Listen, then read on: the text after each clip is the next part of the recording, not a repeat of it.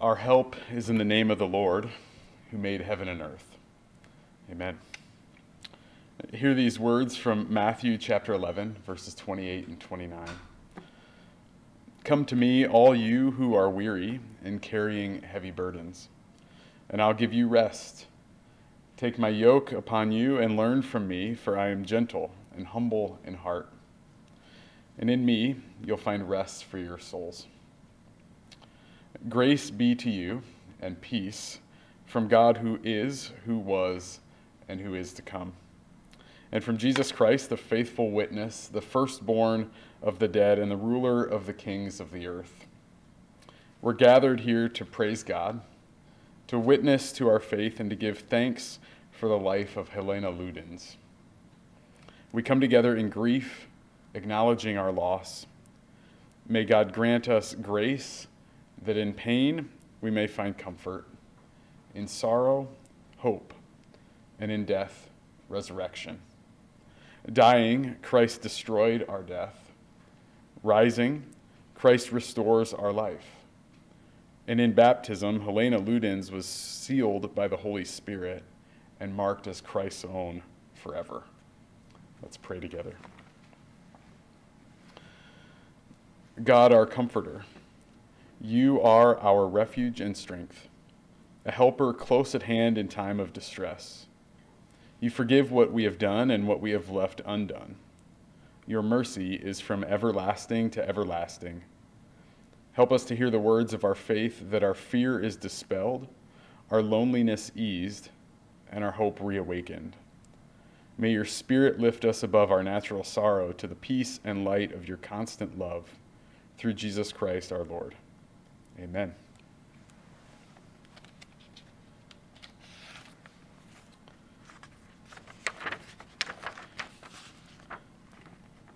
Helena Regina was born on September 28, 1931, in Springfield, South Dakota, one of 4 children born to Henry and Annie Palsma Ludens.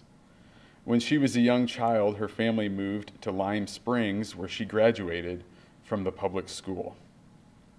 Following high school, Helena received her teaching certificate from the University of Northern Iowa in Cedar Falls. She returned to Lime Springs and taught in a one-room country school for a few years.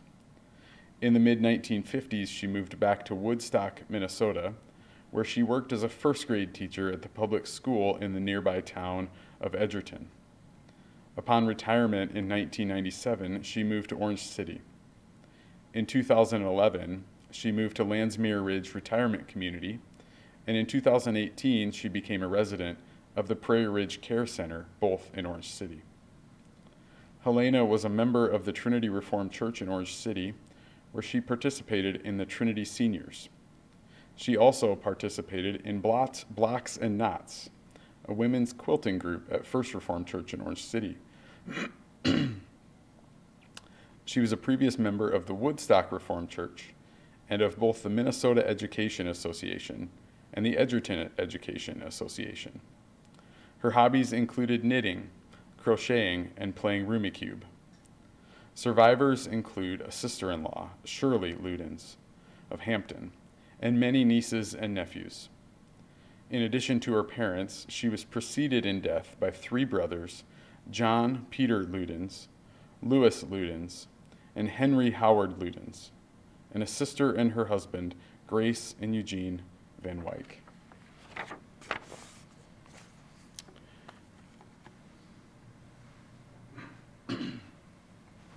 Now I want to share with all of you just a couple of scripture passages that were named as important to the family and to Helena. So would you hear the word of the Lord in these passages? The first one is from Psalm 89. I will sing of your steadfast love, O Lord, forever. With my mouth I will proclaim your faithfulness to all generations. I declare your steadfast love is established forever. Your faithfulness is as firm as the heavens. You have a mighty arm. Your hand is strong. High is your right hand. Righteousness and justice are the foundation of your throne. Steadfast love and faithfulness go before you. Happy are the people who know the festal shout, who walk, O Lord, in the light of your countenance. They exult in your name all day long and extol your righteousness. For you are the glory of their strength. By your favor, our horn is exalted. For our shield belongs to the Lord, our King to the Holy One of Israel. Now from Isaiah 43. But now thus says the Lord, he who created you, O Jacob, he who formed you, O Israel, do not fear, for I've redeemed you. I've called you by name, and you are mine. When you pass through the waters, I will be with you, and through the rivers they shall not overwhelm you. When you walk through the fire, you shall not be burned, and the flame shall not consume you. For I am the Lord your God, the Holy One of Israel, your Savior. Lastly, from 2 Timothy. I'm grateful to God, whom I worship with a clear conscience, as my ancestors did, when I remember you constantly in my prayers, night and day. Recalling your tears, I long to see you so that I may be filled with joy. I'm reminded of your sincere faith, a faith that lived first in your grandmother Lois and your mother Eunice, and now, I'm sure, lives in you. For this reason, I remind you to rekindle the gift of God that is within you through the laying on of my hands. For God did not give us a spirit of cowardice, but rather a spirit of power and of love and of self-discipline. Do not be ashamed then of the testimony about our Lord or of me, his prisoner, but join with me in suffering for the gospel, relying on the power of God. Rely not on those who, according to their works, have tried to fool you, but on God, who works according to his own purpose and grace. This grace was given to us in Christ Jesus before the ages began. Now I want to invite all of you to listen to the words of a hymn that are important to Helena and to the family today.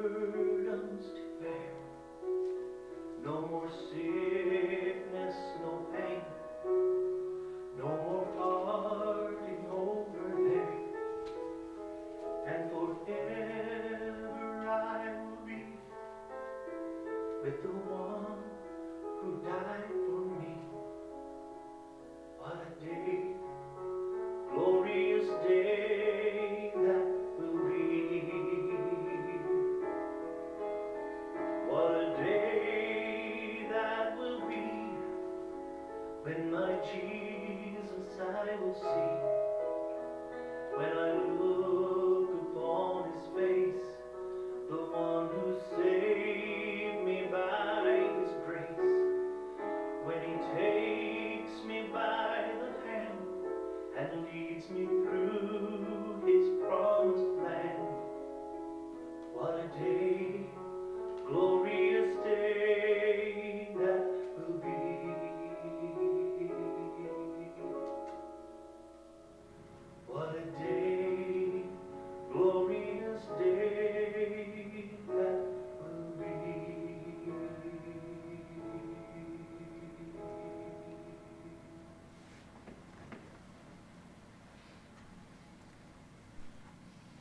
Amen. What a day that will be. I want to share with you another piece of scripture. This is from 1 Thessalonians. This is from chapter 4, starting at verse 13. Hear this from Paul. But we do not want you to be uninformed, brothers and sisters, about those who have died, so that you may not grieve as others do who have no hope. For since we believe that Jesus died and rose again, even so, through Jesus, God will bring with him those who have died.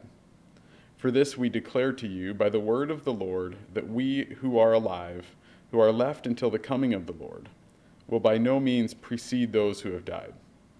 For the Lord himself, with a cry of command, with the archangel's call, and with the sound of God's trumpet, will descend from heaven, and the dead in Christ will rise first.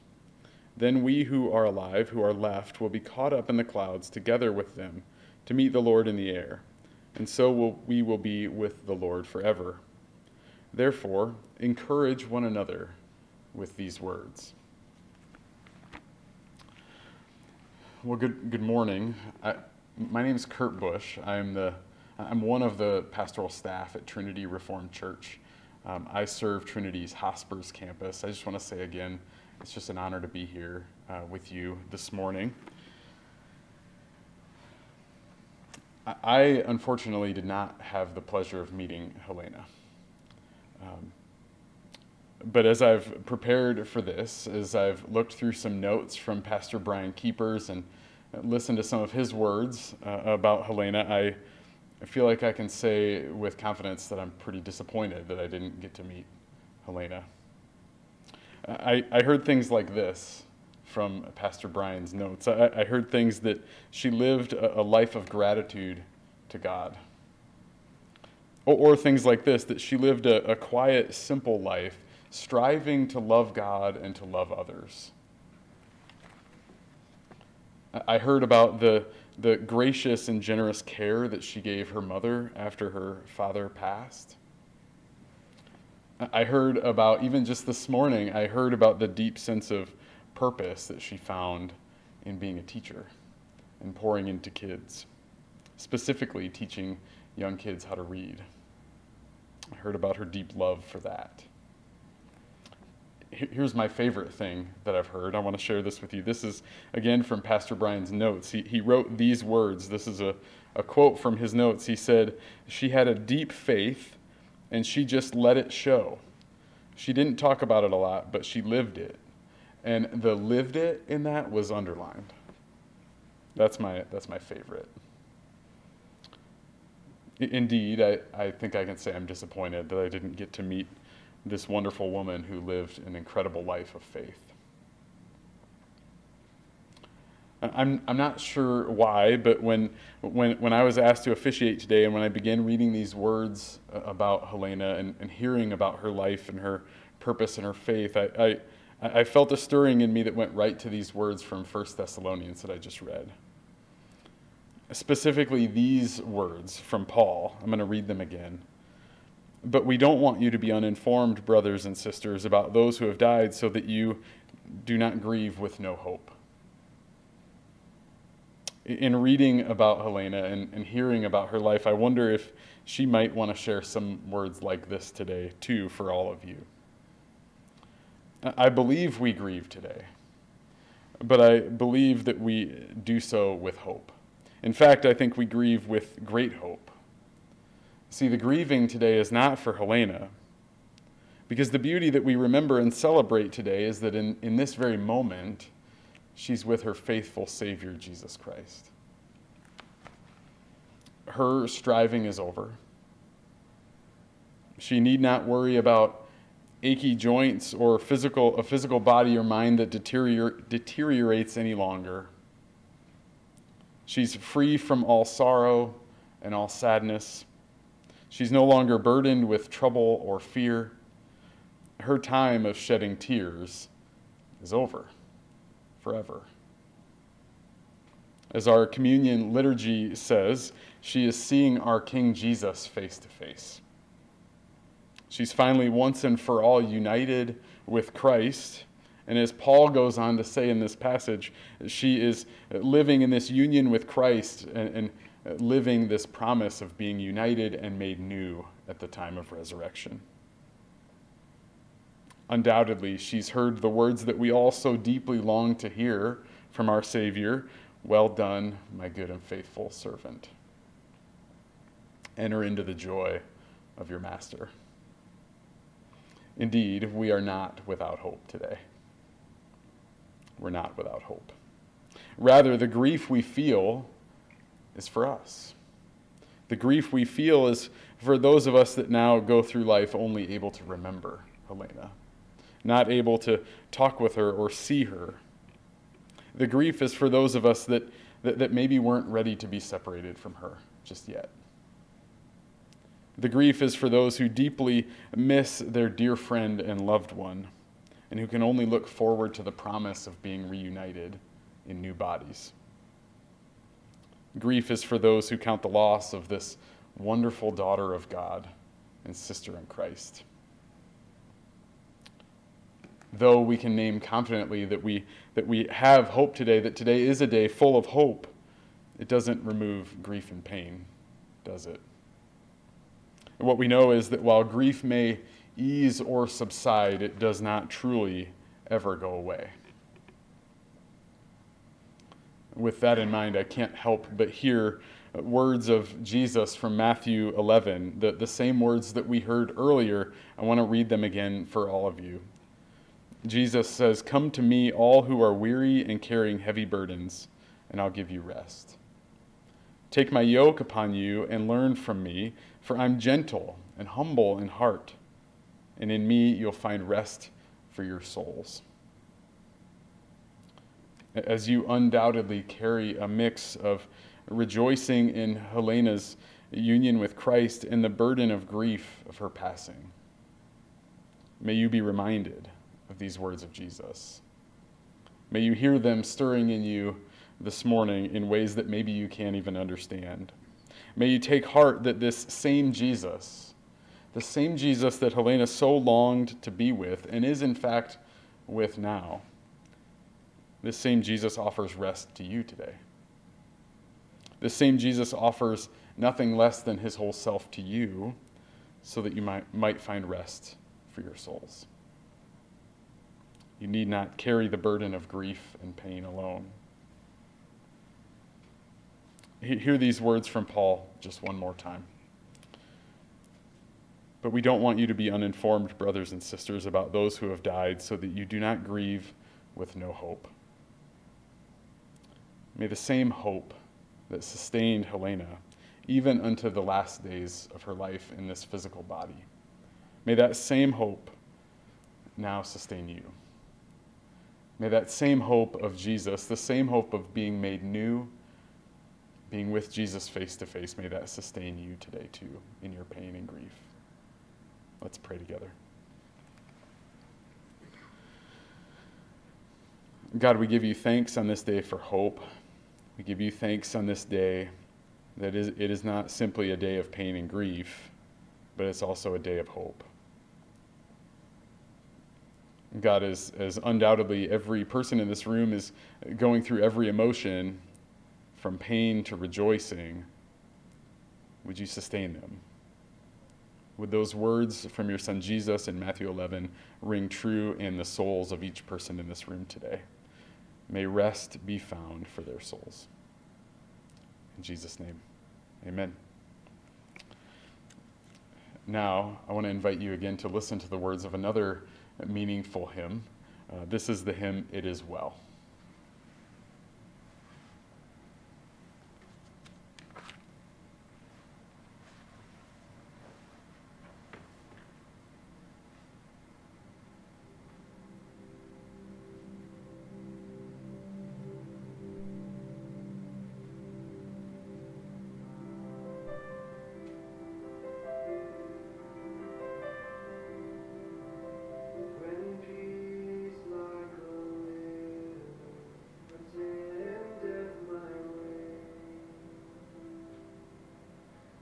Sorrows like sea billows roll,